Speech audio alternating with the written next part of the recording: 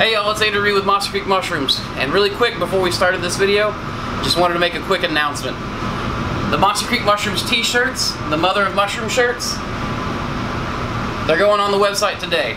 They'll be on there later on this evening, so be on the lookout for that.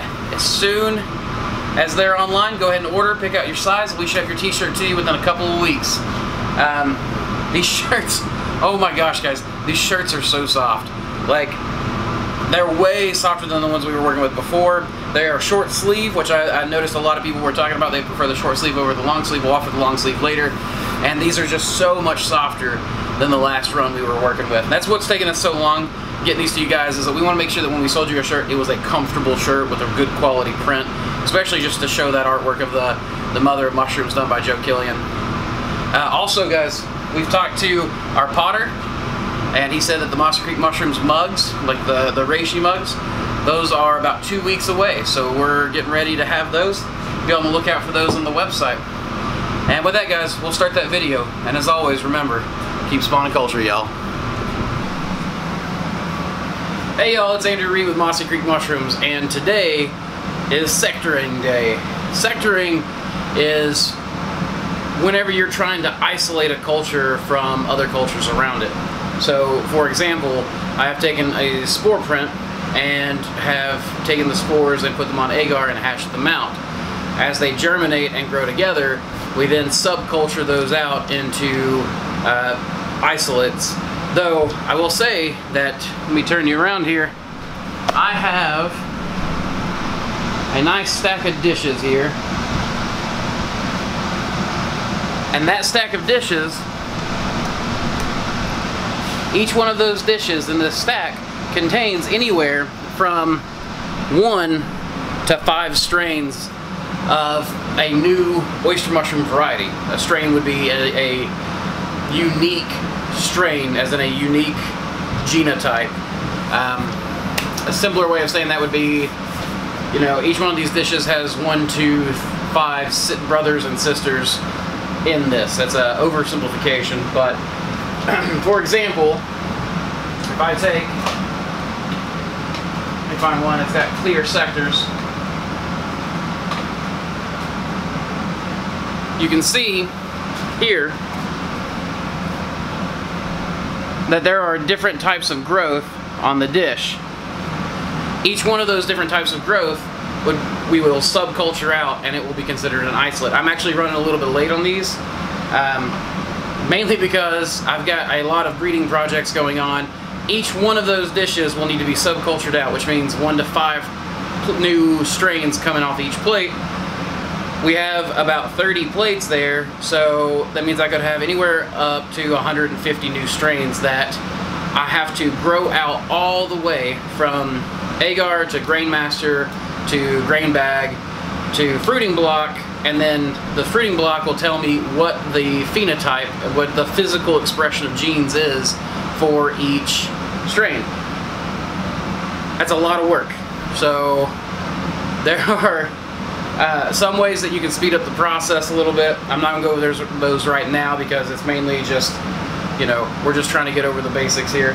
But yeah, let's get to subculturing.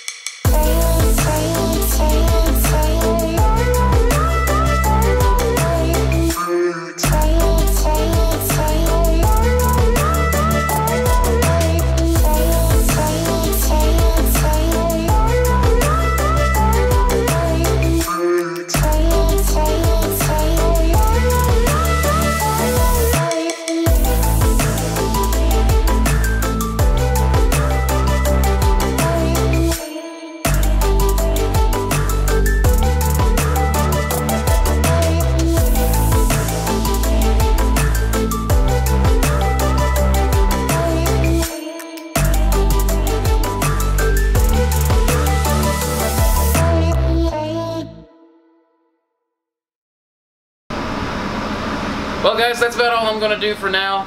I've done about 75 sectors. I also did some cleanup work on some cultures that I almost lost a while back. Come to find out, I've not lost any of the cultures I thought I did, thanks to the water agar trick that I learned from City Over Singleton and Alan Rockefeller. It's just water and agar, no nutrients, no malt, no anything else, and it worked like a charm. I've not had any bacterial contamination from my transfers, no mold, no nothing. Everything's perfectly clean. And then what happened was my long-term backups got cracked in the storage, and I threw my active culture plates away. When I went back to my backups to restart, found the cracked seals, and so a lot of dishes were dried out or contaminated. So most of my cultures, thankfully, had backups kept off site, and those were shipped to me through various sources, and everything came out fine. But one culture that had significant sentimental value to me, the NG oyster, almost was lost. It is not lost. It is growing strong and healthy, and will be back in production very soon. And yeah, so we'll have that. But for now, we have 75 new strings to trial and run. Not to mention that I still have dishes to sector out. I have experiments that are directly behind you here in the shelving on the lab that are some more strains that I'm playing with to create more phenotypes. I want to see what we can kind of play with in the mushroom world.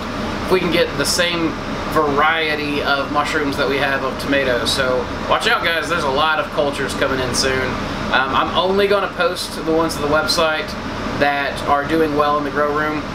Anything that I won't use personally, I won't sell on the website. So if you guys ask for any recommendations, anything on the website will be good.